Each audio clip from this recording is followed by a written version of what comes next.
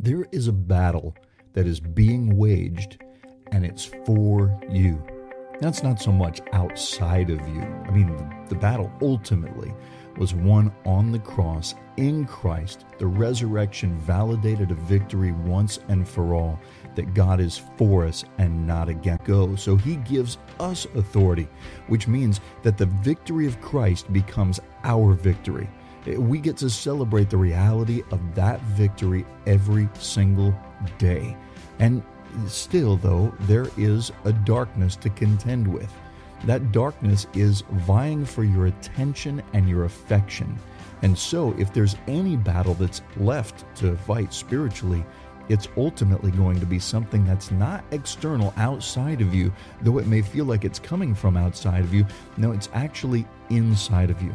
Every single day, you and I have a choice to surrender our heart, our mind, and our voice to the things of God, to be used by God to be a living invitation to this world of His grace, of His power, of the saving victory of the cross, of the power of the resurrection, of the power of Christ to deliver us from a spirit of fear, of bondage, of torment, sin, sickness, disease, all of the works of darkness that come against us every single day. We live to enforce the victory of the cross, so that there is no doubt in our mind that Christ has won. And you, each and every one of us. And what the Bible tells us we can do to actually stand in victory, in faith, no matter what's going on around us, that we actually can stay victorious on the inside. The condition of your heart on the inside will have an impact on the world outside and around you. And so today we're going to talk about 3 battlegrounds inside of us all. Welcome to the broadcast of Faith Mountain Ministries. My name is Bill Vanderbush. I'm glad you're here.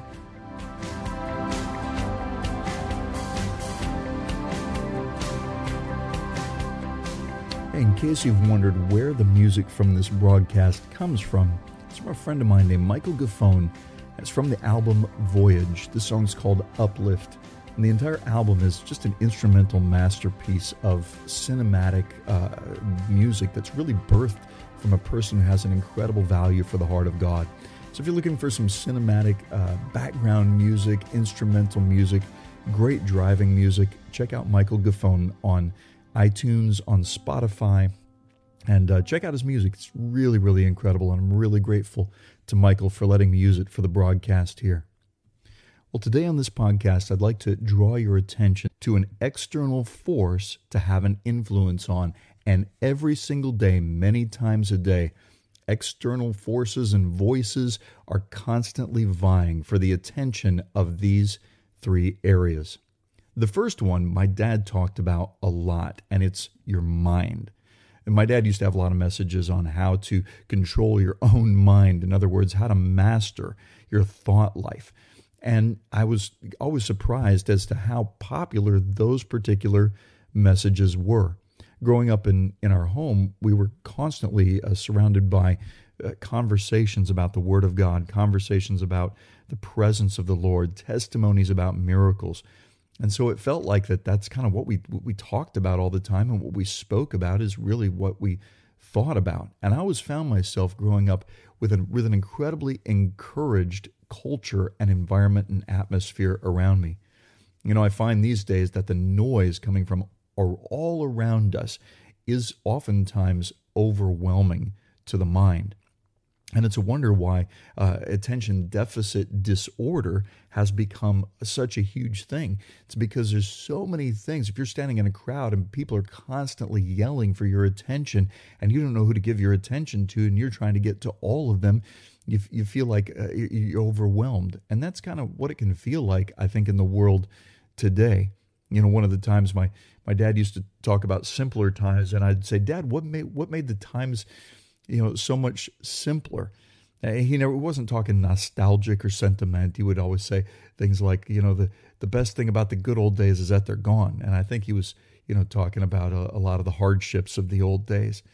But he would talk about a simpler time when things that were vying for your attention weren't so loud, weren't so overwhelming. It seems like everywhere you go in the media is millions, billions of options for us. In our eyes, in our ears, can originate within just you. I mean, that's one of the sources.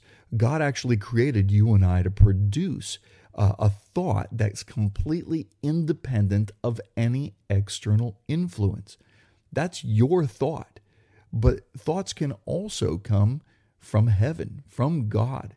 I believe God can actually speak into our thought life. The mind surrendered to think the thoughts of God is a mind that's stayed on Him. Isaiah 26:3 says, "Thou wilt keep him in perfect peace, whose mind is stayed on thee, because he trusts in thee."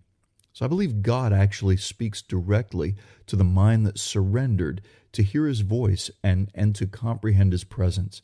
But the third source would be darkness. The forces of darkness, I think, can speak to us. And we give our minds over to darkness. We are turning up the volume on the voice of a source that does not have your best interest in heart. The influence of darkness in our life will have consequences even for the believer. Some people may say, well, how in the world can darkness, how can the devil actually even speak into our mind? Well, he's not omnipresent. He's not everywhere. So what it means when the Bible says, resist the devil and he'll flee from you, James 4:7, when the scriptures speak of Satan or the devil, I think they're referring to the overall influence of darkness rather than just the individual devil himself. Because the devil couldn't be in millions of places at the same time, tempting people and putting thoughts or suggestions in their minds. There are fallen angels. The Bible doesn't tell us exactly how many there are, but there are fallen angels out there. There are demonic forces out there, and they're still carrying out the work of darkness. And I would say most of us probably aren't going to ever run into the devil himself personally, but the spirit of darkness, the spirit, the satanic mindset that is bombarding the world through demonic force is influence of darkness. Resist even spirit beings or demonic forces belonging to the kingdom of darkness. So I'm going to refer just in a general sense to the devil as darkness. Everything that has to do with anything that's fallen, anything that's out for your death, loss, or destruction will come under that same heading, right? Now, I don't think that the devil can read your mind. I don't think demons can read your mind. I think only God has the power to do that. Psalm chapter 7 and verse 9 says, "O let the evil of the wicked come to an end, but establish the righteous. For the righteous God tries the hearts and minds. My shield is with God, who saves the upright heart." So I think ultimately, it's God that has impact and influence internally on the mind. But externally, there can be forces of influence from all kinds of places that try to vie for our attention. But I think only God can actually speak to us internally in our thought life. Remember when Peter argued with Jesus, when Jesus was revealing what was about to happen with the death, burial, and resurrection, and Peter didn't understand what Jesus was saying, and he came against him actually in Matthew chapter 16 and verse 23. Jesus responds to Peter and says this phrase, "Get behind me, Satan." Now, Jesus wasn't saying that Peter had suddenly become demon-possessed. He was saying that Peter is speaking out of a thought process where darkness or a satanic mindset has just gained influence. He goes on to say that you're not mindful of the things of God, but of the things of man. So we can actually be purposeful in what we fill our mind with, either the thoughts of God or the thoughts of man. And you'd say, well, that means I've got to really watch what I look at and what I see. Well, that's true, but you've also got to watch how you see. A person who carries confidence in their authority, in the things of God, and knows that they live to actually be a light in this world, can step into a very dark environment and not be influenced by that darkness, but actually seek to influence or to bring the light of the world into that place. However, I think many of us find ourselves in a place of maybe mental fatigue and weakness. And then when you open your eyes and your ears to external influences that maybe don't reflect the things of God, but reflect a kingdom that is seeking to steal, kill, and destroy, can find ourselves being crushed under the weight of that influence. That means we've got to keep our conscious awareness of the Spirit and the presence of God on high at all times. It's a big deal for us as believers, I think, to always remember that Jesus said, "You are the light of the world." In that phrase, he empowered and equipped you to step into places where it may seem very dark, but you're there to change the atmosphere, not to come into agreement or partnership with it.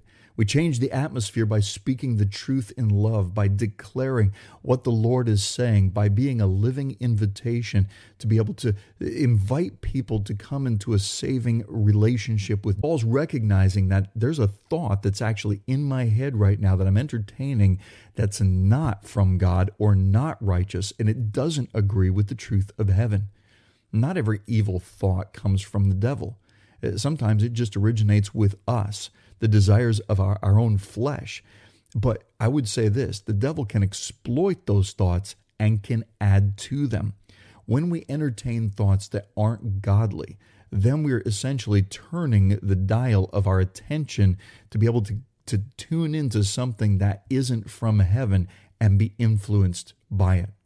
Let me give you an all too common example.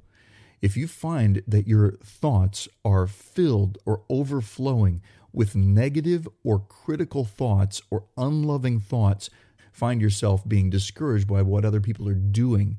But when you actually start thinking unloving thoughts toward them, wishing maybe for their demise or for their destruction in some way, thinking that, if they could just feel some sort of wrath, it's almost like we start thinking the wrath of God upon other people when we find ourselves being angry with them and feeling justified toward that. Maybe they're a different political party than we are. Maybe they have completely different values and we think that they need to feel the heat just a little bit. Maybe you actually find yourself being critical of other Christians or either other ministers or ministries. This one's all too common. And especially even among ministers, we find ourselves being incredibly critical of one another. Jesus talked about this when he told the disciples, hey, look, if they're not against us, they're with us. However the gospel is preached, just let the word of God go forth. And you say, well, but they're misrepresenting. They're not representing it well. Now, that may be the case. None of us represent the kingdom of God fully with all of the glory that it actually deserves. Each one of us, I think, in a sense, sees through a glass dimly. And we can find ourselves coming into revelation that maybe we feel like with it and maybe take it places where we didn't have time to go. If the devil can get us to discredit people and destroy relationships, it'd be a delight to the kingdom of darkness. To bring accusations, even within our own families, against husbands, wives, leaders, friends, or people from maybe another country or culture or city, or even against God himself. We find ourselves being angry with what's going on in the world and thinking that the body of Christ is messing up. We can find ourselves criticizing the bride that Christ died for. The Bible calls the devil the father of lies. In John, he created everything. Everything from this universe came from nothing. Nothing was brought to this creation until it was imagined in the mind, imaginations. You look around at the world that we live in, and you see what man has been able to create with just the resources that we have here in the world. I think of what Elon Musk is doing. I think of what Steve Jobs created. And I think of all those things you say, Bill Gates and whatnot. People say, oh, no, these guys are like the Antichrist. They're anti-Christian. Listen, I grew up in a time where we thought Jesus was coming back any minute. So a lot of people from my generation didn't even go to college, never pursued education, because in a sense we were told it was a waste of time. What's the point in pursuing all of that? Because you're not going to actually use it anyway, because it's all going to burn. And now here we stand in 2020, and I realize, my goodness, now I'm going after the education I should have gotten back then, in a sense, because I feel like it's incumbent upon us to not abdicate our creative responsibility to bring the thoughts of God into this world. When we abdicate that responsibility, we give it over to people who have no interest in the things of God, and yet, look at that, in a sense, disconnected from a conscious awareness of the influence of the Holy Spirit upon their lives. Look at what these people have been able to create. I think the next generation of creative individuals must come from the body of Christ and create to the glory of God. And I think when that's the case, we're going to see creativity go to a completely different level. We'll go well beyond just little computers that you can hold in your hand and call all around the world, or satellites just flying around the planet. I think we're going to go into quantum science levels that require a knowledge of God to be able to understand what modern science can't even begin to explain. And may God give us just a renewing of the mind that impacts culture in that way. So the amazing ability that our mind has to be a target or a tool of both the kingdom of God and the powers of darkness is significant. Even though maybe those things rarely ever happen, spiritually, many of us are afraid of the dark. Not a literal fear of darkness. A fear of the dark comes when our sight is hindered and the imagination starts to picture terrible things that actually do not have any basis in reality.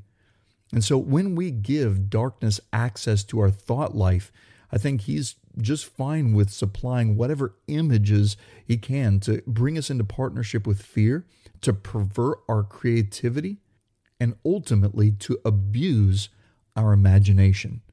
And God, I believe, never intended for our imaginations to be abused through anything that was not holy or evil. He gave us imagination, I believe, for the purpose of dreaming with Him, for the purpose of giving faith a place to move. See, faith is imagining what God has spoken as though it were already complete or done. When we see it done in our mind, we have now planted a seed of faith in our own heart, in the soil of our own heart. Hebrews chapter 11, verse 1. Now faith is the substance of things hoped for, the evidence of things not seen. David Hogan likes to say, now faith, and put those words together. Faith is now faith is. Famous portion of Scripture that's been lifted, grabbed a hold of, chewed upon, and spoken out by many, many ministers. And I love that. The idea that faith is now. It's taking that which is in the future, appointed to the future, and bringing the promises of God into the present right now. In 2 Corinthians chapter 10, starting in verse 3, we read, "For though we walk in the flesh, we do not war after the flesh. For the weapons of our warfare are not carnal or fleshly, but they're mighty through God to the pulling down of strongholds, casting down imaginations and every high thing that exalts itself against the knowledge of God, and bringing into captivity every thought to the obedience of Christ." Now, strongholds can be a lot of different things. I've heard in my lifetime anything having to do with darkness or anything like humanism, anything that's a different belief system other than Christianity, governmental system like socialism and communism, other religions, other institutions. But in 2 Corinthians, strongholds doesn't necessarily refer to these massive, complex systems that are humanistic in origin. It refers specifically to the stronghold of the mind. You know how powerful your mind actually is?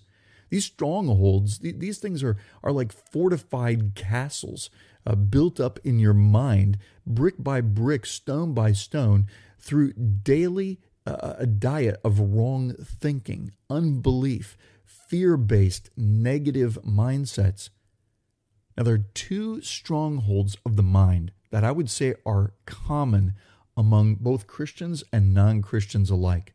And these are thoughts of condemnation, guilt, or shame, and thoughts of inferiority, like I'm not enough, I'm not good enough, I'm worthless, those kind of things. So thoughts of inferiority and condemnation will actually keep you in a place of defeat consistently. The idea that you're not pleasing to God, you're not spiritual enough, you don't read your Bible enough, you're not close enough to God. Thoughts like that can actually make you feel like you can never break through out of the fog into the sunshine of the love, of the grace, of the goodness of God. And so then many people live their lives in condemnation. Listen, these are strongholds we got to cast down. David said in Psalm 139, the precious thoughts of God towards you outnumber the sand. And that's a lot of precious thoughts. Agreeing with what God thinks about you is one of the biggest challenges in our life. Let me jump to the second battleground. I've spent a lot of time on the mind, but the second battleground is the heart. Proverbs chapter 4, verse 23 says, watch speaks of protecting ourselves, important parts of our body, with the armor of God. And he's speaking spiritually here. And the heart and the head are the most vital and vulnerable. An arm or a leg, you can lose that in a battle. A wound to your feet or to your hands can debilitate you, but a wound to the head and the heart will bring certain death. And in a spiritual sense, our hearts are vulnerable and they demand protection. You know, if you go to a meeting or go to a church and you discover that your pastor or somebody, a Christian that you admired, was a thief or a murderer, an adulterer, or fornicator or whatever, you probably would be outraged. And we would probably post things on social media, do everything we could to remove them from ministry. But let's say that they were just something simple like rebellious, independent, contentious, proud, arrogant, angry. And they were like this most of the time. I think a lot of times we just dismiss that. We just kind of shrug it off saying, oh, they're just human. They're just authentic. We like it because they're real, just like us. A heart that's proud, a heart that's arrogant, a heart that sows division. Listen, these things right here, these are issues of the heart that actually can bring us down to a place where we find ourselves influenced by something that's completely contrary to the mind of God. These things might seem like a big deal, but they're your responsibility. You didn't wait for God to show up and brush your teeth or get you dressed today. Those things are simple and they're daily, but they're your responsibility. I don't think any of you got up this morning and said, well, if God wants me to brush my teeth, then he'll brush them. Or if God wants me to shower, then suddenly the shower will just come on and that'll be God's way of saying, I want you to do. No, that's not the way this thing works. We know that these small matters are our own responsibility, and we consistently do them, no matter whether we're tired or depressed or confused. Listen, you always put your clothes on before you leave the house, no matter what your attitude is. And we've got to be just as responsible when it comes to dealing with attitudes of the heart. If we say, well, I don't have to be responsible for my actions and my attitudes today. I don't have to be humble. I don't have to be encouraging. It's been a hard year, you say, Bill. 2020 has been kind of a pain. Well, listen, Ephesians chapter 4, verses 22 to 24 talks about putting off the old self and putting on the new self. And it means taking daily responsibility to deal with the issues of the heart, the attitudes of our own heart. You can't ignore these responsibilities just because you're a Christian or just because you feel like you're burnt out. Listen, the only time you're burnt out is when you're the fuel, which is rooted in pride. Ultimately, you and I have been given the responsibility to actually care for the issues of our own heart. If you tolerate bitterness or offense over months or years, even if it feels justified, you're providing a playground for the works of darkness to actually plant seeds, take root, and bear fruit from your heart. I think most of the time we find ourselves in a place of bitterness when we don't see justice happening. And justice comes from a place of righteousness. But if we allow a root of bitterness to actually spring up in our lives, Hebrews chapter 12, verse 14 and 15 says that we end up defiling a lot of people around us. Why? Because anger and a critical attitude or a critical spirit, when they go hand in hand, it's really hard to produce an environment around you that is conducive to the joy of the Lord. It's not strengthening to the body of Christ around us. And even within the church, we've got to guard our heart against a root of bitterness birthed out of offense. Look, Jesus won the victory for us by shedding his blood on the cross and raising from the dead, defeating death and hell once and for all. But you and I won't experience that victory of Christ in our daily walk if we don't deal with the attitudes of our own heart. I'm coming to the end of the broadcast here, but 1 Peter chapter 5, verses 6 to 9 tells us how to actually walk out dealing with the attitudes of the heart, and humility is the only way forward. I'm not going to have time to probably deal with the most important one of all. The last battleground is the battleground of our mouth. I preached a lot about this in the past. You can go back in the archives and you can find all the sermons about how to declare victory, releasing authority from your mouth. But let me just give you one verse. James chapter 3 and verse 10 says this, "From the same mouth proceed both blessing and cursing."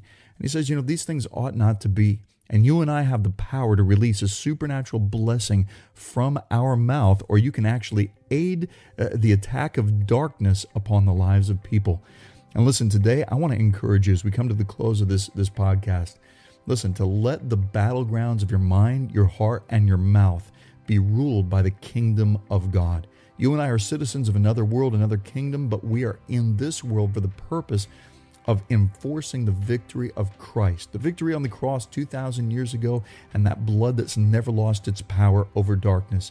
And so today I encourage you, let the kingdom of God flood your heart, your mind, and your mouth with goodness, and release it from within you to impact the world around you. Thank you, Lord, for this time today, God. I thank you for the opportunity to just speak truth into the atmosphere. Lord, I pray that it would touch every person's heart, mind, and mouth as we hear and respond to your word today. Lord, I pray that if there's anyone who doesn't know you, that by faith right now they would say, Lord Jesus, I receive your grace. I receive your forgiveness. Thank you for forgiving, for saving, for loving me. I am your child now and forever by faith in Jesus' name. Amen. And you can send for this broadcast by writing to Faith Mountain Ministries, Box 595, Marshall, Minnesota, 56258. The address again, Faith Mountain Ministries, Box 595, Marshall, Minnesota, 56258. Jump online and listen to the broadcast anytime at vanderbushministries.com or billvanderbush.com. And we thank you so much for taking the time to be with us today. It's just an honor to do this every single week. This is Bill Vanderbush from all of us here at Faith Mountain Ministries. Until next time, may the grace and the peace of our Lord Jesus Christ be with you all.